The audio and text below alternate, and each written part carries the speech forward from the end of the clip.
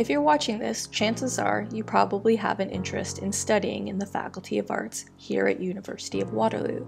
This video will walk you through what it means to complete a Bachelor of Arts degree and what types of courses you'll need to complete that degree. The first step to earning a Bachelor of Arts is to choose one of two entry programs, either Honors Arts or Honors Arts in Business. These are the programs you apply to on the Ontario University's Application Centre. 40 courses is the magic number when it comes to your degree.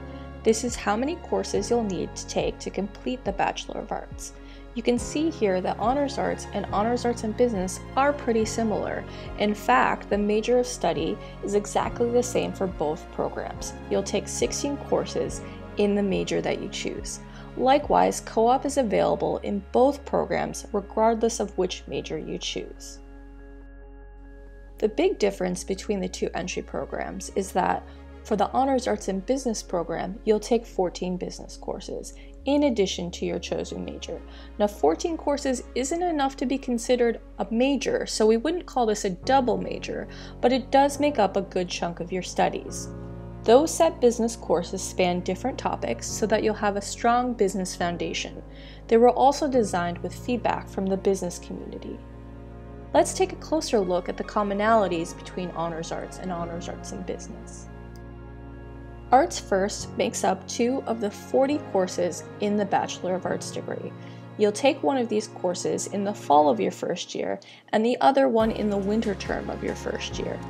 They're super small courses, capped at around 25 students, and they're designed to help you beef up your communication and analysis skills so that you can be successful throughout the rest of your studies.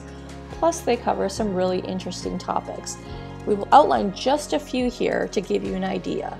Growing up with digital media, the brain in popular culture, how the sausage is made, the politics of hip-hop, and lawyering justice.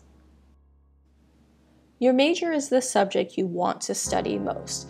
It makes up 16 of the 40 Bachelor of Arts courses.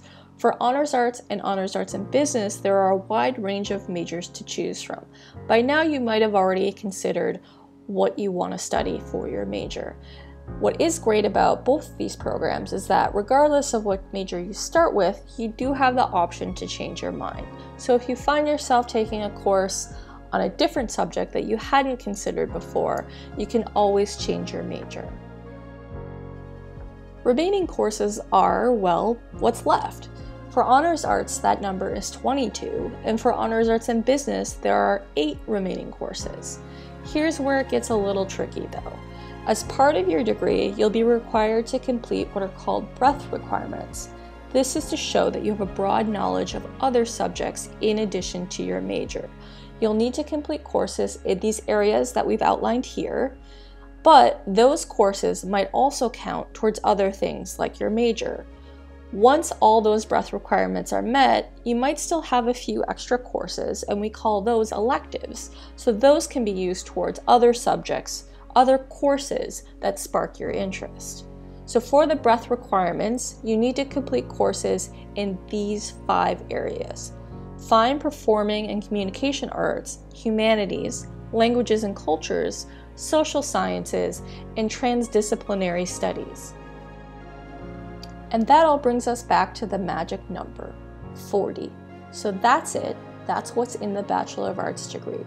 You've got your 2 Arts First courses, your 16 major courses. If you're in Honors Arts in Business, you've got those 14 business courses, and the remainder of your classes make up your breadth requirements and any electives that you might choose to take.